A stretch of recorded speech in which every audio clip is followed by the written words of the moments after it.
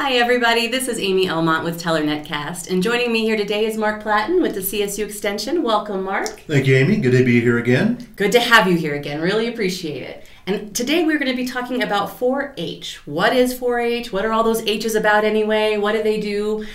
So can you just start out, give us a synopsis? What is 4-H? Absolutely. So 4-H is the extension. So CSU is Colorado State University. So we're tied to the university. It's our land-grant university for Colorado.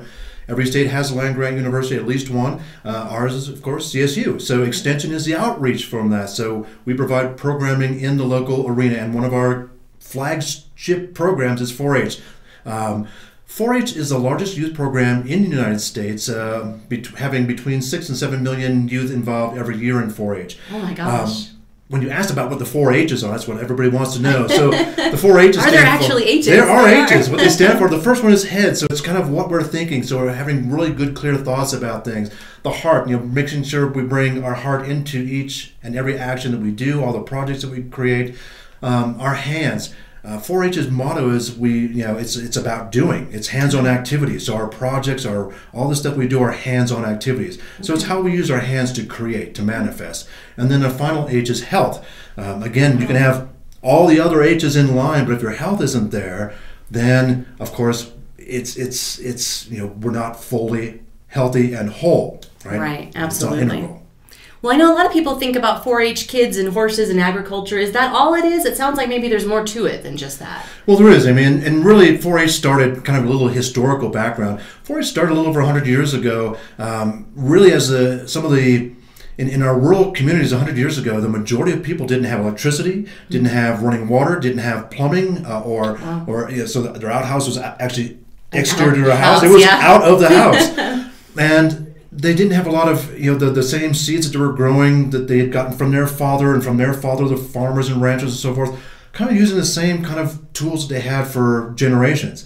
Mm-hmm. And the research was going on in the university level, and the professors would go out and try to get in the fields and try to convince the farmers to adopt new seed varieties. But the farmers were, not very trustworthy or trusting of, government or educators or people who thought they knew more than the farmers did, coming down and telling them what to do. Right. So we kind of went around it and asked if they could have their sons take an acre of land and grow some corn. This started in Iowa a little over 100 years ago. And lo and behold, these group of sons grew about an acre on each of their farms, and lo and behold, they produced about double or more the bushels per acre than what their fathers were doing, which kind of probably got their dad's attention. I would imagine. It did. So this is how kind of 4-H kind of got its start. So the first 4-H clubs are called corn clubs into other avenues, but certainly 4-H is anchored in our ag.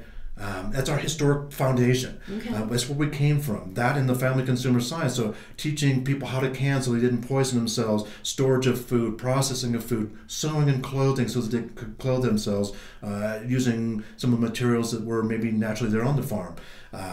But the question that you asked, is it more than just agriculture? Absolutely. Nowadays, we fast forward 100 years in the future. Certainly agriculture is our foundation still. It really is the basis of our 4-H program in pretty much every county. Okay.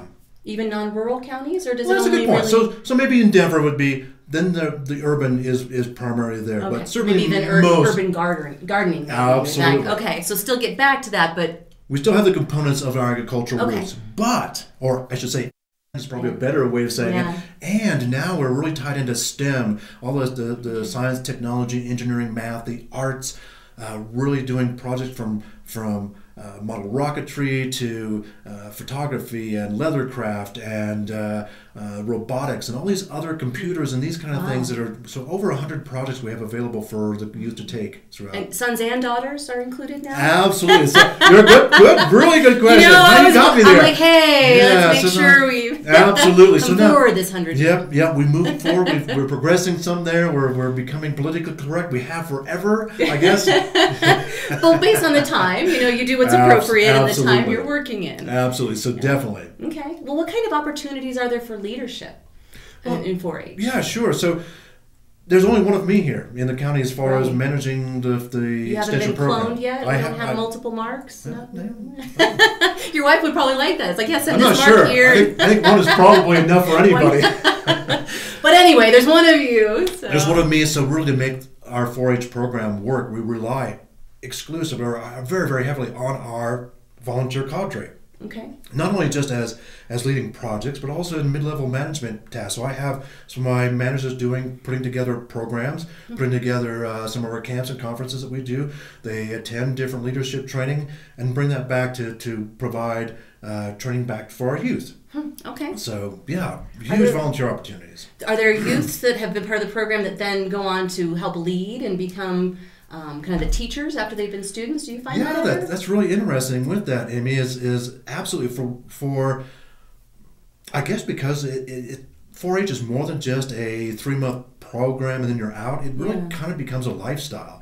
And so what ends up happening, we see generationally that happening, that the kids will come in if they feel it's a good fit for them and they continue on from age 5 all the way up through their senior year in high school. They can continue on to college. They've got college programs with 4-H.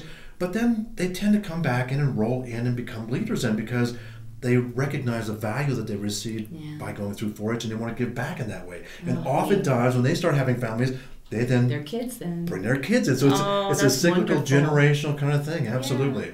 I imagine once you find something you have a passion for. It is. And keep giving that time. Well, let's switch gears a little bit. Right. Let's talk about county fairs. I guess my understanding has always been that the county fair is kind of the culmination of a 4-H program. Is that true, or am I a little bit off on that? No, you're actually pretty much spot on with that. Okay. In most counties, again, certainly the more rural, or anyone who has a rural kind of aspect in their county, the county fair is where the kids who have been doing their projects all year long, they come to showcase them. Okay. And so there are we've got these indoor projects which include the model rocketry and the robotics and some of those other things. And in that case, the kids meet with they're interviewed. So they sit before a judge, and the judge will ask them a bunch of questions, and they'll be their overall package or their project is evaluated on how their interview was, the quality of their project, and as well as their record book. So these kids are keeping records early on. So we're creating these citizens that then can go on and know about record keeping, know about what the cost of their project was, which then of course leads into taxes and all those other things in the future. So we're creating citizens through this process. But the county fair is where they showcase their project. Okay. On the livestock arena, literally arena, the kids go in and they all the kids who are doing, let's say, swine, they'll bring all their animals out there and they stand before a judge, and it's about not just what their animals look like, but what their showmanship quality is. So how they present themselves. Are they looking at the judges? Are they presenting themselves properly? Are they answering questions? Are they always being the best they can be? So again, one of the other mottos of 4-H is to make the best better. So part of that is not just the projects, but also our youth, and every time working to make ourselves better. Every year coming back and hopefully doing better than we did the year before. So it's not, even though we compete against each other, really for me the core is you compete against yourself. Can you make yourself better through that journey? What a wonderful skill set to be teaching these Absolutely. kids. That's great. Well, if someone wants to get involved in 4-H, either as a student or as a leader, how do they find out more? How do they get involved? Well, they can certainly contact me directly with my phone number, which was a great way to reach me, is 686-7961. I have an office here in Woodland Park, which is over in Tamarack Center at 800 Research Drive. My suite is 230. I'm in and out a lot, so it's hard to catch me, so it's best to call me ahead of time. That's a really great way to kind of make sure I'm there and we can set up an appointment. All the 4-H enrollment for youth is again from age 5 to 18. We've got a Cloverbud group from age 5 to 8 or 5 to 7 is our Cloverbud age, and they're the non-competitive group. So they do kind of more crafts, artistic kind of stuff, group dynamic things, more fun stuff, and then we showcase them at the fair as well. But it's not competitive; they're not competing against other youth. And then from 8 to 18 are where they're actually doing the projects and hands-on stuff. But either way, they can get involved in that. They can take as many projects as they want. We're enrolling right now all the way through the end of February. We'll be enrolling in 4-H. Great. So please Now's the time. Now is a perfect time. The website, is there information on that? We'll put the website up so people can find it. Is that a good place to go? The website is a good place. If you go to the state website, just Google Colorado State University Extension, and it'll bring up the state website. On there you can have all the contact information. It really is best to get me. My website, my local website is currently down right now. We're in the means of transferring everything from from Dreamweaver over to a different platform. So I have to learn that. That's a process, It is isn't it definitely is. So yeah. Okay. Well, great. Thank you so much. It sounds like a wonderful opportunity both for the kids in our community here as well as adults who want to get involved and help. So absolutely, Amy. that's great. Thank you so much for taking the time to come talk to us. Definitely contact Mark for more information if you're interested. It sounds like there's a lot of ways to support and be a part of this great group. So again, I'm Amy Elmont. This is Mark Platten with the CSU Extension coming to you from Teller Netcast. Thanks. Have a good day. Thank you.